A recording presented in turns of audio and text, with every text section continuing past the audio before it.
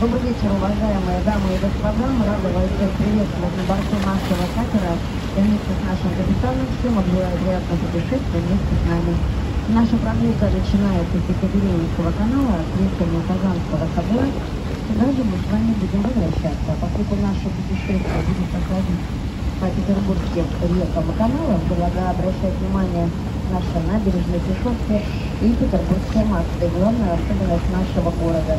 На нашем пути встречаются очень узкие мосты, поэтому огромная просьба не вставать перед мостами, под мостами. Во время прохождения катера под мостами по катеру не перемещаться. И если вы соберетесь спускаться в салон, будьте аккуратны на ступеньках. В салоне запрещается разговаривать, говорить по мобильному. На всем катере запрещается курить, распивать спиртные напитки и бросать мусор за борт. Всем желаю приятного путешествия. Слева от нас дома, которые ранее принадлежали конюшенному ведомству, их называют литераторские дома. В разные годы здесь проживали Ольга Борш, Всеволод Рождественский, Доверенцы, Елена. Во главе 9-го дома, который перед нами находится музей квартира Михаила Гущенко. Справа от нас здание с колоннами, это выставочный зал. Постройка архитектора Леонтия Бенуа. Здание вплотную примыкает к Михайловскому дворцу и Нижнему русскому музею. Впереди всех вас приветствует уникальнейший храм города. Перед нами храм Спаса на крови и Воскресения Христова. Храм возведен на месте, где был смертельно ранен император Александр II, император-мученик и император-освободитель. 8 покушений было совершено на этого императора. Бомба, брошенная на родовой центре Неве, 1 марта 1881 года он был смертельно ранен. Спустя 2 года начинается строительство храма. Возводил его архитектор Альфред Александрович Парлан. Завершается строительство в 1907 году. Росписи выполнены рисунком Белибина, Васильцова и Нестерова. Русский серый гранит использовался при закладке фундамента. Обилие цветного кирпича цемент украшает фасады храма. Но наибольшее количество у этого храма мозаики выполнялось на мастерских и пролывах. И как только мы начнем проезжать вдоль храма, справа от нас под позолоченным капушником покажется распятие Христа, выполненное из мозаики. Именно здесь, на месте колокольни, был смертельно ранен Александр II.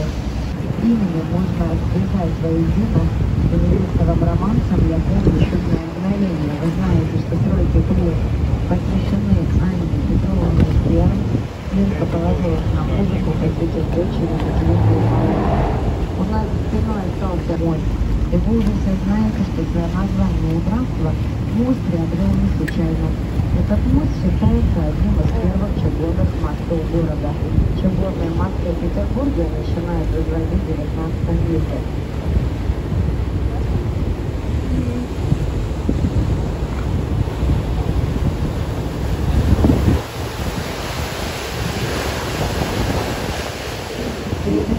Напротив спуска к воде сейчас видим здание желтого цвета с белым деталем, двумя балконами, английским бессмертным миром, мой 13. Последнее место жизни Пушкина в городе, поэт собирался прожить 94 года, а прожил еще 3 месяца. Сюда же раненого поэта привозят был еще на речке, на время вмешивался полетель, дыхал сейчас кончалось, он сказал на поэта. Все горожане даже крестьяне считали для долга прийти поклониться поэту. В этом доме Пушкин завершил повесть «Капитанская дочь», Петр I был счастлив женой детей. Сейчас секретарем Пушкинского музея. Следующее здание, украшенное бюстами, солнечным, Римский Петр называл исторический род Пушкина Пущин, но он решал людей, разбирал смысл. Там у него собрали члены тайного северного общества, получили декабристы. Впереди показался Печерский. Просто обратите внимание на его ответную беседку. Оно напоминает Вологодское озеро, только уверен, что разбирается. За мостом огромный потолок, здание желтого цвета с колоннами, это главный штаб. Мосты примыкают к новому зданию, в котором в 19 веке находился Министерство иностранных дел. На следе в этом министерстве находился прежде Неве. Точно переводчиком, либо этот дипломатом. Либо поэта рано уходят из жизни, погибают трагически у Пушкина, либо это следствие. Мы завершили путешествие, продолжается подземная канавка. Это рукотворный канал, пробитый искусством и первым. Подвергая солнце зимний мир способны, а среди правых завершений зимней канавки показалось двухэтажное здание, это Эрмитажный театр, построен от Жакома Говоренья. У этого здания два первых окна были смелко рассекрыты, напротив стена выходила в воздух. Также была видна здоровенная кирпичная кладка. Все это выполнили для нас с вами для того, чтобы помогли убедиться, что прежде на месте театра находился зимний дворец Петра Первого. Очереди справа эти два.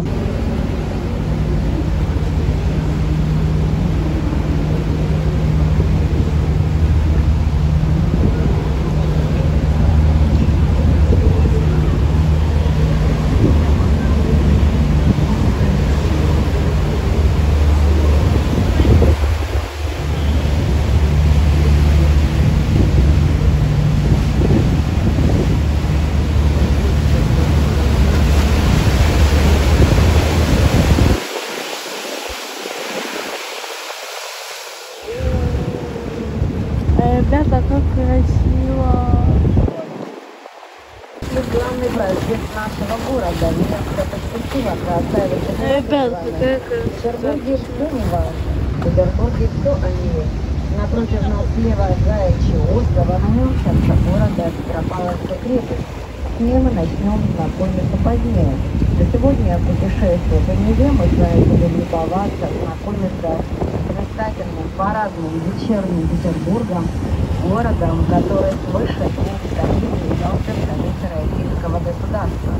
Справа прямо напротив нас на Дворцовой набережной, с летальщиком орлами и сыновьями, это дворец великого князя Владимира Александровича II.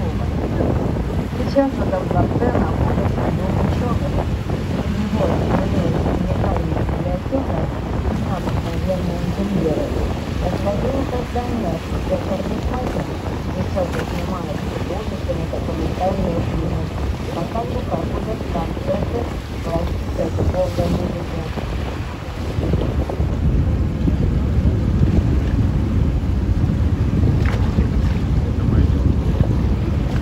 Мы с вами вышли в его, попали в ее самое широкое место, где Нева разделяется на два рукава. Направо уходит малая Нева, через нее переброшен биржевой мост, слева большая Нева, по ней мы продолжим путешествие. Слева от нас здание Государственного музея Эрмитажа, выстроили в один ряд, образует собой единый архитектурный ансамбль. Впереди слева за шпилем Адмиралтейства показался огромный купол Исаакиевского собора Исаака Велика. И справа на стрелке Васильевского острова также знаменитый архитектурный ансамбль. Ансамбль в переводе с французского означает «вместе». И поскольку слева у нас располагаются знаменитые дворцы, отсюда название Дворцовой набережной, которая первая вбивается в границу на берегах Невы, а мы отправляемся по Дворцовый мост, который был построен в первой четверти 20 века. Поэтому решетка имеет современную символику. Напротив моста справа мы видим светлое здание с арочными окнами, колоннами, это здание Пожалуйста, постройка архитектора Лукина, где прежде находились склады с товарами. В нашем мире здание находится в Галактическом музее. Здание с колонной по центру, которое реставрирует, это здание торговой биржи. Возле него долгие годы находился Центральный военно-морской музей нашей страны, где хранился дедушка русского флота после Петра Первого. За мостом слева мы видим протяженное здание желтого цвета с колоннами, шпилем, наша первая Судорбек и вторая крепость Адмиралтейства, созданная изображенная в олигархической форме. А на здании биржи, обратите внимание, восседает золотой комариный стол с вывеском в окружении рек. В будущем в этом здании планируют разместить другие спиральщики.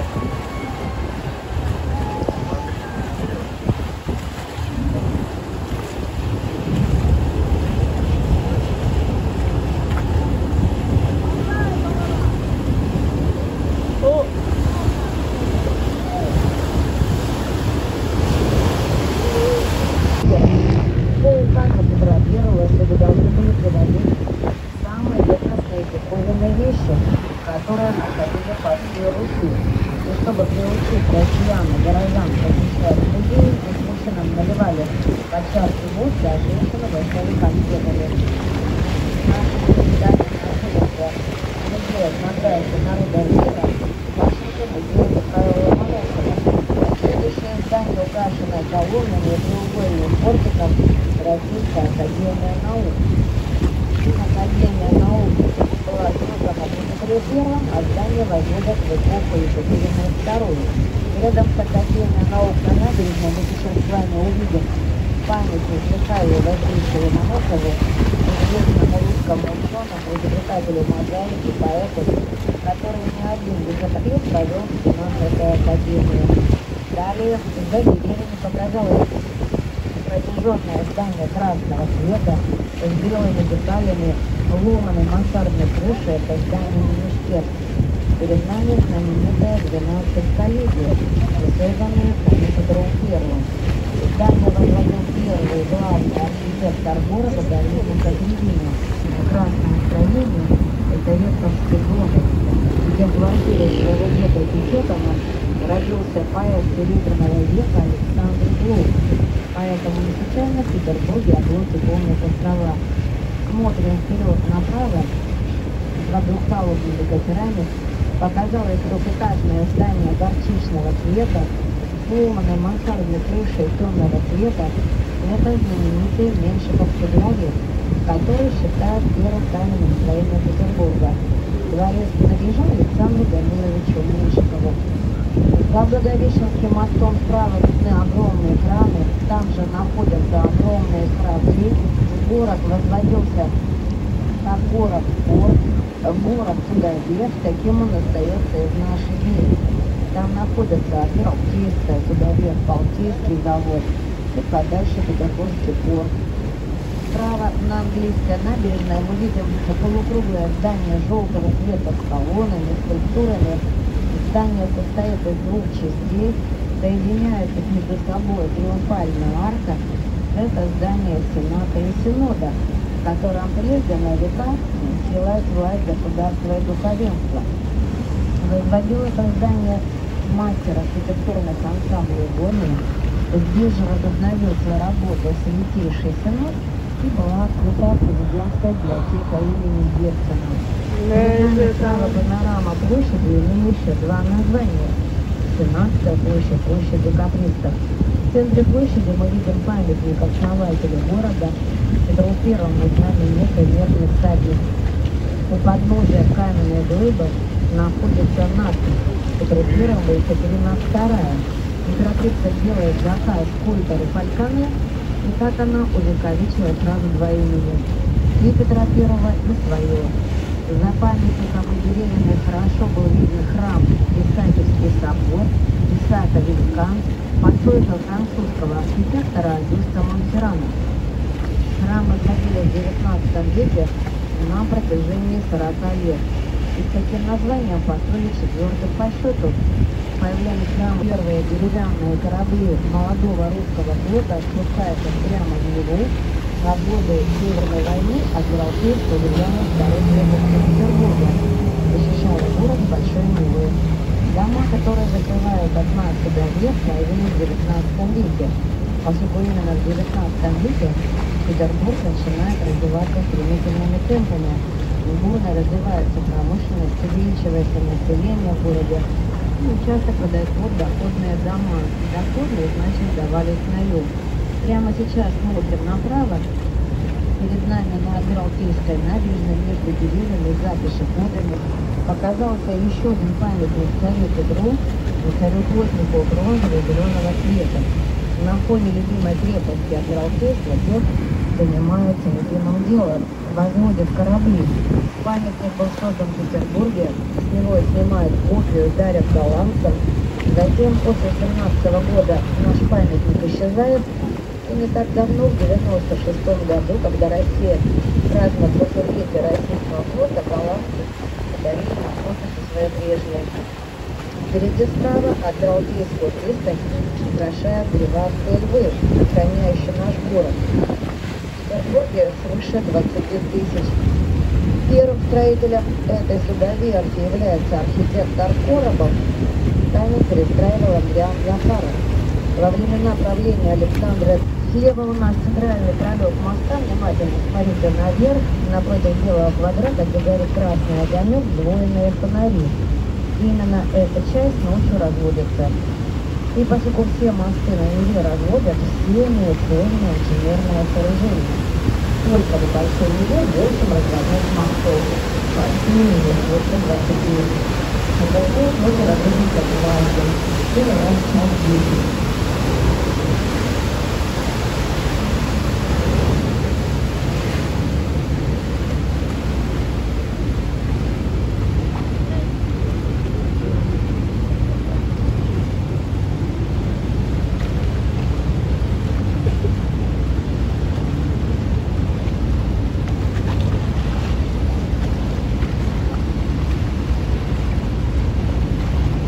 Слева у подножия растральной колонны вот за этим двухпалубным катером украшает красавица Нева, изображенная в аллегорической форме, а мы продолжаем с вами путешествие вдоль Дворцовой набережной. Справа от нас снова Дикий дворец, жемчужина русского барокко. Обратите внимание, у здания постоянно изломанная линия, колонны сходятся, расходятся, напоминается бэк волны. Ажурная золоченая решетка украшает балконы. Обилие лекций, изобилие скульптур на фасаде здания в основу приветствует различные божества. Все эти характерные особенности описывают стиль барокко, в котором возводит дворец итальянский архитектор Растрелли. Дворец начинают возводить в эпоху Елизаветы Петровны, но она сюда поселиться не успевает. Знаете, что Россия часто принимала участие в войнах. Первоначально ее коллекцией могли любоваться лишь приближенные, фавориты, фрейлины. И своим современникам в письмах она так и писала: здесь так уныло, бывали шья и мыши. В переводе с французского «Эрмитаж» означает «десяток лет», поскольку многие экспонаты по-прежнему находятся в западных архивах, ни разу не выставляли. Далее сам широколестный Неве путешествует по большой Неве. Слева у нас просматривается Малая Нева, через нее переброшен биржевой мост. Слева от нас мелко расположены северные линии Павловки, где ранее находились склады с товарами. И перед нами хорошо видны две растральные колонны, которые ранее выполняли функцию конца, сейчас являются архитектурным памятником. Зеленые детали, которые украшают колонны, являются стилизацией передней части корабля. Очень видно. Сзади живым мостом слева на Васильевском острове мы видим трехэтажное здание с колоннами, структурами, башенкой, здание таможни. Поскольку ранее здесь находился Петербургский порт, здание таможни занимает крупное место. В нашем этом здании располагается Пушкинский путь. И здесь граница. Вот мы с вами уже можем любоваться этим знаменитым кораблем. Он называется «Летучий голландец». Примерно такого же плана корабле остался Васильевский остров, сам большой остров города. За ним начинается Финский залив, который в свою очередь является частью Балтийского моря. Красавица Нева, по которой мы с вами путешествуем и на время покинем, берет начало из озера Ладога. Проходя по всему нашему городу, соединяясь с мелкими реками и каналами, несет воды Финский залив. И путешествие по Неве мы практически путешествуем у моря. Перед нами Кромверский мост, слева от него вход в зоопарк. Нашему зоопарку более 150 лет. В городе есть также дельфинарий и океанариум. Перед мостом слева водная пожарная часть МЧС, поисково-спасательная служба.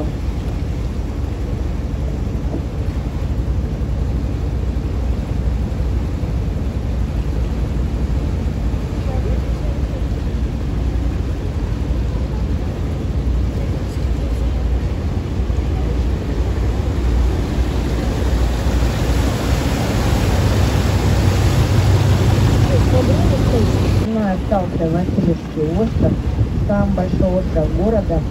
За ним начинается Финский залив, который в свою очередь является частью Балтийского моря. Красавица Нева, по которой мы с вами путешествуем и на время покинем, берет начало из озера Ладога. Проходя по всему нашему городу, соединяясь с мелкими реками и каналами, несет воды Финский залив. И путешествие по Неве мы практически путешествуем у моря. Перед нами Крондорский мост, слева от него вход в зоопарк. Нашему зоопарку более 150 лет. В городе есть также дельфинарий и океанариум. Перед мостом слева водная пожарная часть МЧС, поисково-спасательная служба.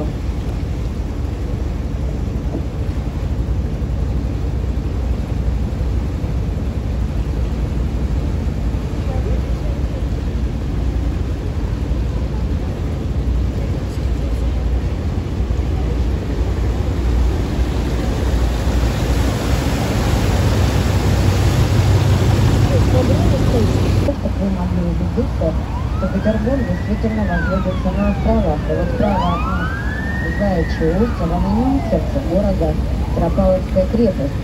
Протяженность острова порядка километра, ширина чуть больше 400 метров. Крепость закладывается в мае 1703 года. По старому стилю 16 мая, по новому 27 мая. Мало какой город в мире знает точно дату своего основания. Петербург может этим гордиться. Каждый год 27 мая празднуется день рождения города. Первые годы крепость была деревянной, вокруг нее существовали земляные валы, но уже с 1706 года она одевается в камень. Такой вид приобретает со времен Петра I. А в конце 18 века, в эпоху Екатерины II, крепость одевается в границе стороны Невы. Справа от нас высокая колокольня со шпилем, увенчанная фигурой ангела, высотой 122,5 метра. Самая высокая доминанта на Неве. Рядом с ним мы видим позолоченный купол собора святых апостолов Петра и Павла. Этот собор одновременно является усыпальницей наших императоров. Большинство членов семи романовых коронованных особ захоронены в этом соборе. Выпуск выйдет. Купол пониже темного цвета. Это усыпальница великих князей. Там захоронены дети императора, Связь в 19 веке. Сейчас смотрим на него вверх, за оградой перед деревьями, а потом уже установка зеленого цвета. Далее снова мы видим подковообразное здание. Это знаменитый Крондор, который Петропавловской крепости. Так и положено процентная фортификация. Вокруг этого здания правый дров, по нему запущена вода. И по этой стороне здания мы видим два каменных артиллерийских моста. Поскольку само это здание напоминает собой корону, поэтому приобретает такое название, то с него получает название протока, по которой мы путешествуем. В наши дни в здании на левом берегу располагается артиллерийский музей, музей войск связи. Здесь же при входе в музей мы видим настоящее боевое орудие. Внутри музея находится рыцарский зал. Часто проходят выставки самураев. Ракетная установка, которая осталась позади слева, присоединяется с фанатом музея осенью 2008 года. Петропавловскую крепость не случайно называют сердцем Петербурга, городом внутри города, поскольку именно здесь находится первый каменный собор города, собственная печатня, монетный двор, дом для первого коменданта города, дом для бутика Петра I, собственное кладбище, ранее находилась политическая тюрьма. При этой крепости находился наследник Петра I, царевич Алексей. Здесь находились народовольцы, декабристы и прочие революционеры. На крепости побывал известный всему миру писатель Достоевский вместе с потрошевцами. Прямо сейчас смотрим налево вверх. За оградой перед мостом видим гранитный обелиск ракетной космической техники. Крепость является любимейшим местом отдыха горожан. Впереди показался пешеходный Иоанновский мост. первый постоянный мост на Неве, который соединяет целых два острова. Справа вы уже знаете, Заячий остров. По-фински он звучит остров Енисари, а слева городской. С ним мы начнем знакомиться позднее. За 3 столетия у нашего города множество мифов, легенд.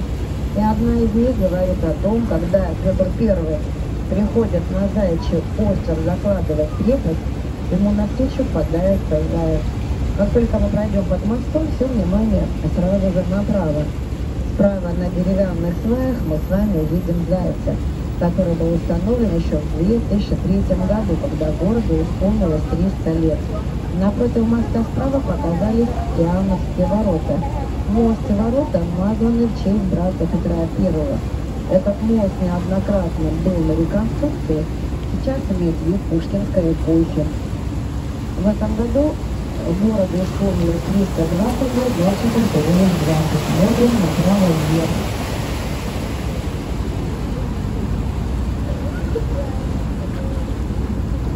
Справа Иоанновские ворота, за ними в глубине крепости находятся Петровские ворота. Самые первые ворота этой крепости, на которых изображены святые апостолы Петр и Павел. Они хранят ключи от рая и ада. Именно в честь этих святых покровителей закладывается крепость, каменный собор, колокольня. До 18 года крепость называлась Санкт-Петербург. Это же название распространялось 12 июля, празднуется День святых апостолов Петра и Павла, из собора проходит большая служба. Внимательно смотрим налево вниз. Перед нами на гранитной набережной, там, где она делает поворот, видны следы от осколков снарядов. Они попадали в годы войны. И большинство из вас знает, что Петербург и Ленинград перенес в синей блокады. КПСС работала на Ленинградском радио. Мы продолжаем путешествие по красавице Неве. Если посмотрим направо, то увидите Невские ворота, Комендантскую пристань. Именно через эти ворота привозили и увозили узников Петропавловской крепости. За этими воротами находятся отметки самых крупных наводнений города. Самым большим считается наводнение 1824 года. В тот год вода поднимается выше 4 метров, выше решеток набережных. Это наводнение Пушкин описал в поэме «Медный всадник», а всего в городе было свыше 300. И, как правило, каждые 100 лет бывали самые крупные наводнения в городе. Если посмотрим вдаль направо, то снова увидим Васильевский остров, два рукава Невы. Все архитектурные ансамбли выстроились в один ряд. Вдалеке мы видим краны, где находятся наши судоверфи, Петербургский порт. И посмотрим налево, то сможем полюбоваться знаменитым Троицким мостом, который послужил городу 120 лет. Он был построен в 1903 году, к 200-летнему юбилею основания города, по проекту французской компании «Пишите». И отсюда с воды под фонарями моста можно рассмотреть гербы. По центру два герба российского государства, двуглавы, фонарями, задорожными знаками, покажется памятник великому русскому полководцу, генералиссимусу графу Александру Васильевичу Суворову, выполненный в виде бога войны Марса. В руках он держит щит, имеет бронзовый, темно-зеленого цвета, возле этих двухпалубных катеров. Наконец, также покажется шпиль Михайловского замка, с которым в городе связано множество мифов и легенд. Замком будем знакомиться позже. Не забудьте посмотреть на гербы. Когда русская армия руководил граф Суворов, она всегда одерживала славные победы. Не было ни одного поражения. По судьбе полководца главным девизом было побеждать не числом, а умением. Захоронен полководец Александру Невской лавре. Справа по центру памятник Суворову.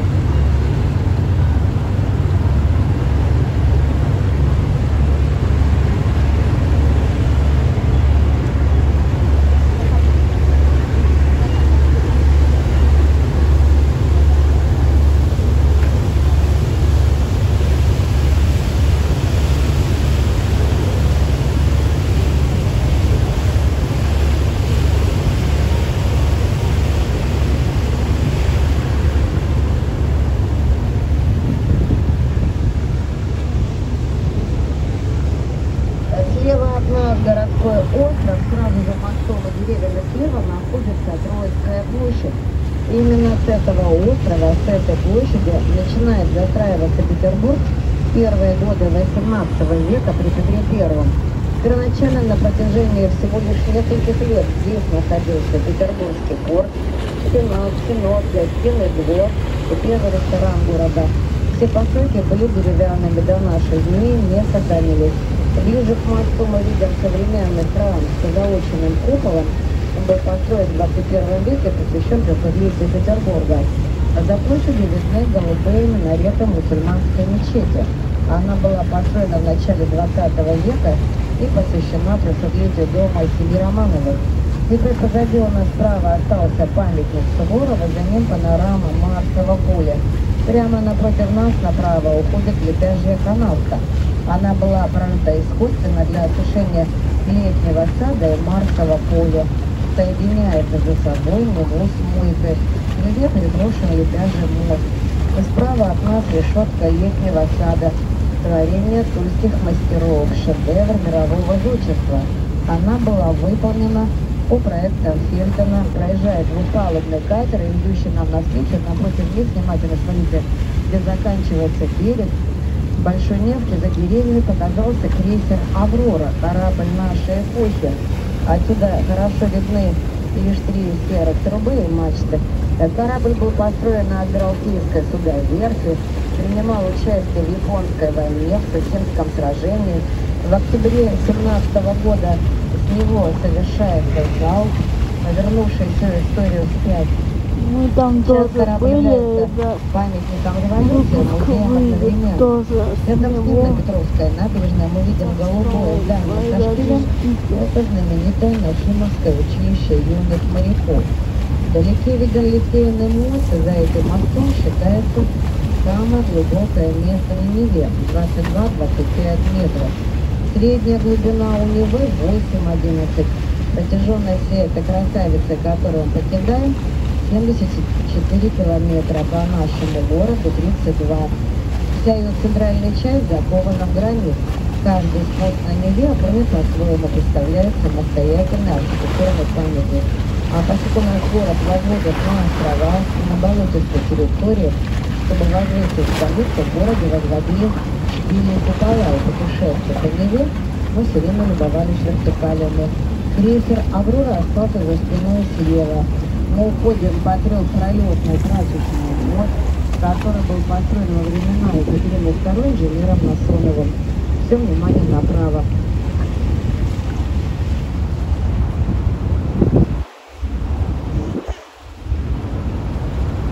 На окнах это летний дворец Петра Первого, так как раз такие стекла выпускали. Сам Петр Первый принимал участие при создании летнего сада, выписывал сюда деревья, кустарники. И сюда же по его указу привозят древнегреческие древние богини, которые по-прежнему украшают этот сад. И прежде в нем находились уникальные фонтаны, по красоте не уступающие Петродворцовым. А по теплоходу брали именно из этой реки. По одной реке проходили воды Игорского канала, и река приобрела название Фонтанка. Слева от нас светлое здание с колоннами, в нем в 19 веке располагалось училище правоведения. Студенты этого училища носили желтые формы, а зимой пыжиковые шапки. Их называли чижик-пыжик. В стенах этого учебного заведения обучался будущий композитор Петр Ильич Чайковский. Большинство из вас знает, что в летнем саду часто бывал Пушкин, здесь же прогуливался его герой Евгений Онегин. И чаще всего Пушкин бывал здесь позже, когда сюда приезжали юные любоваться, мальчики делать снимки и готовить свою вперед налево.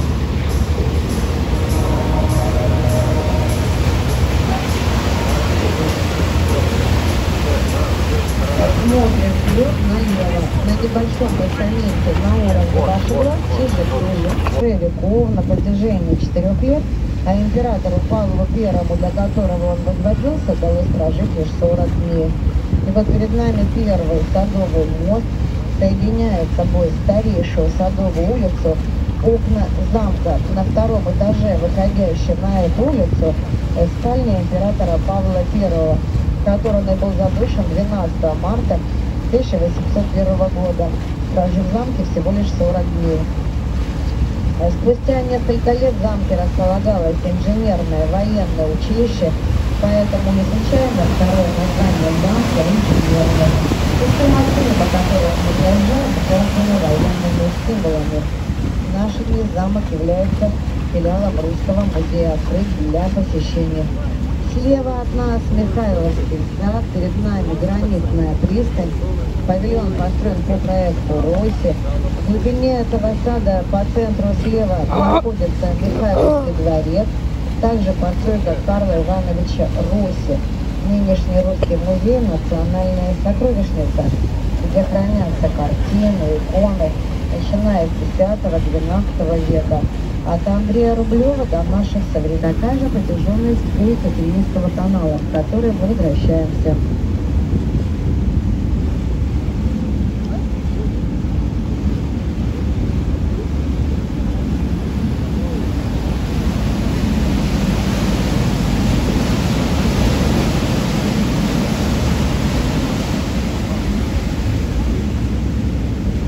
Ребят, посмотрите, какой низкий мост. Слева перед мостом мы видим помещение ризницы, где ранее находилась утварь священников, работающих в этом храме. Сейчас здесь находится музей камня и дирекция музея. На верхней палубе будьте предельно осторожны.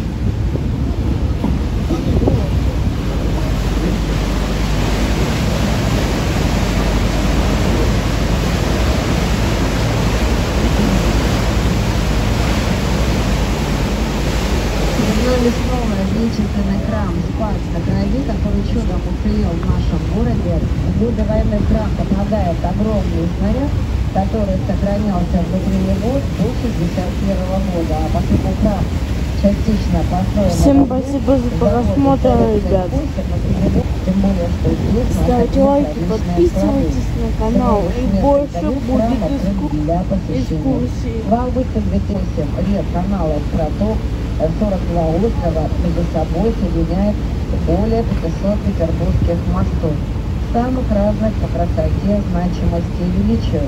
Вначале мосты были деревянными, на их смену приходят каменные, затем чугунные, железобетонные и так далее. Не случайно город называют музеем мостов. Наше путешествие начиналось и завершается в Екатерининском канале, который свое историческое название получает в честь императрицы Екатерины II, поскольку именно в ее правлении набережные реки Неве одевались для этого